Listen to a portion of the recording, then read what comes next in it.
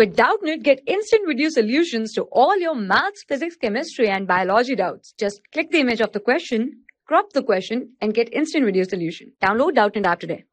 Hello students, let us look at the question. The question states, a dikaryophase is most commonly seen in the life history of this fungi. And our options are Phycomycetes, Deuteromycetes, Basidiomycetes, and all the above. Okay. Now first of all, what is a dikaryophase? We'll come to it, but the answer to this question would be Basidiomycetes. Okay.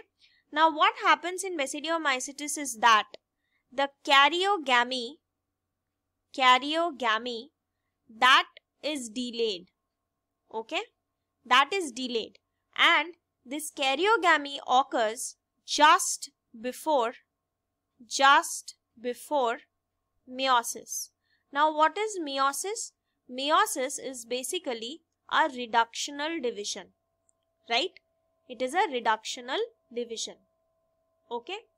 Now what happens is between plasmogamy and karyogamy, okay, between plasmogamy, these are all modes of sexual reproduction.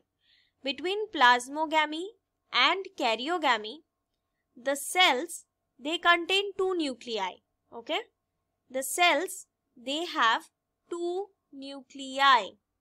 Okay. That means they have n plus n.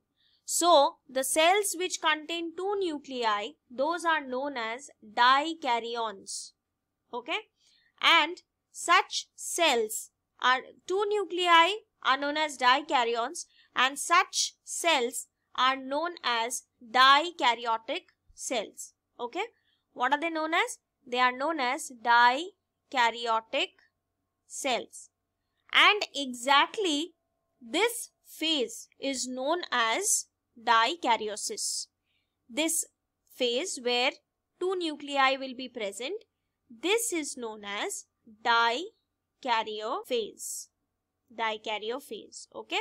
So that happens where? Where do we find that? We find that in Basidiomycetes, which is a class of fungi. Okay. It does not happen in Phycomycetes, not in Deuteromycetes, and not all of the above, only Basidiomycetes. Thank you. For class 6 to 12, IIT JEE and NEET level. Trusted by more than 5 crore students. Download Doubtnut app today.